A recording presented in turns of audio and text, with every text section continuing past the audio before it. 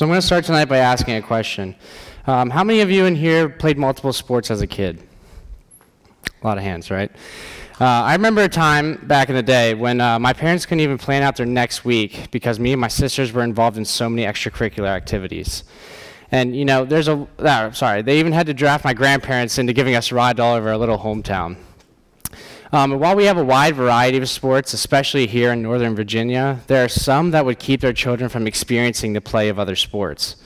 Seeing the growing success of basketball, baseball, and football stars in the recent years, I and others have noticed that there's a trend of parents dedicating their sons' and daughters' childhood to perfecting a craft in order to make it to the major leagues. And this is a serious problem. It affects the social and physical development of our children. In a study from 1997 to 2008, it was noted that there's a 77% increase of sports specialization amongst children between the ages of 7 and 8 years old. Now, from a physical perspective, it is a common occurrence that children that are subjected to these specific and long-running training regimens are often injured, and they are diagnosed but not given the proper treatment or training plan to prevent the injury from occurring again in the future. And there's another trend, which I feel has become obvious, is that the longer that our children are exposed to these training regimens, the likelihood of injury increases exponentially.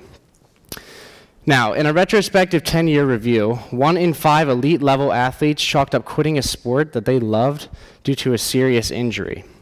Now, given that there's a massive amount of physical therapy centers out there today, this may not shy a parent away from putting their children through specialization, as long as their kid makes it to the league, right? But on the social side, however, we see that there's an increase of 95% sports specialization between the ages of 14 and 18 years old. And with that comes an inverse relationship with current sports satisfaction levels.